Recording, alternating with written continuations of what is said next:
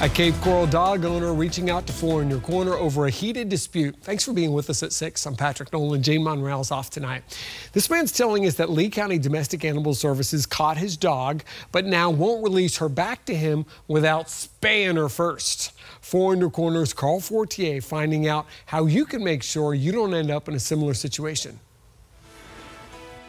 I'm just trying to get my dog back the way she was when she left my house. William Hayes says he's owned his dog China for 4 years until she got loose from her leash last Thursday and ran away from home in Cape Coral. The next day, Hayes found China listed on Lee County Domestic Animal Services website of found dogs. He says they told him he can have China back as long as he adopts her or shows proof of ownership.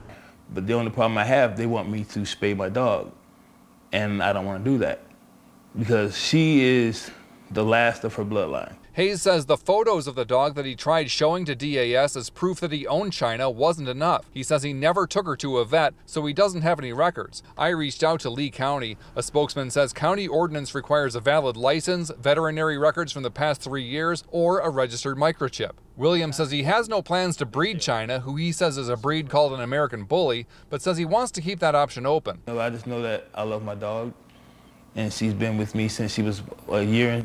The spokesman for Lee County says it is their policy to spay or neuter a dog before releasing it for adoption, which William says he'll do if all else fails. In Lee County, Carl Fortier, Fox 4, in your corner.